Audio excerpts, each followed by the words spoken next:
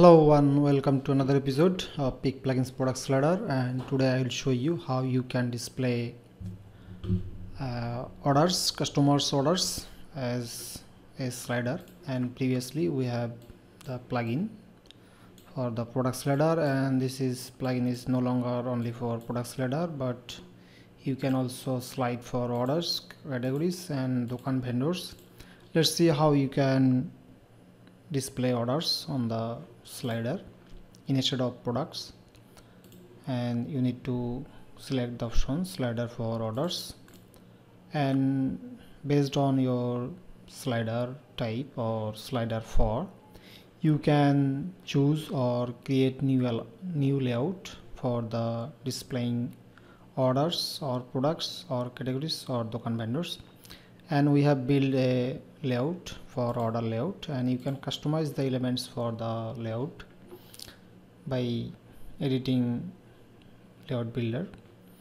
And you see the customer thumbnail you can display. Here is the element for the order element, and you see the order date, order customer name, order customer thumbnail, and order country, order payment method, order total, order items, order discount total. So we have added some elements to our order layout, and hit update and you will see the preview. So basically there is no preview. So let's choose the order layout and update options, and preview the slider, and you see the product slider, and it's now order slider.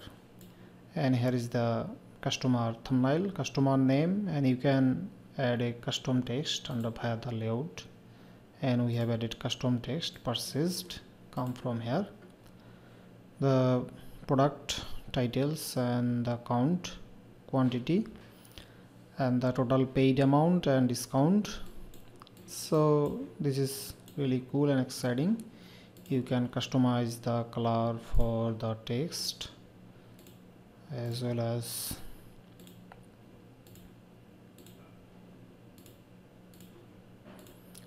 you can change the font size, margin or padding. So this is really helpful to display the latest orders or latest sale on your website. Hope this will helpful for your website to display the live sales on your site, to build your website trust to your new customer. And you will see the orders on your site under the WooCommerce. Here is the order list, and you see the amount here. Hope everything is correct displaying.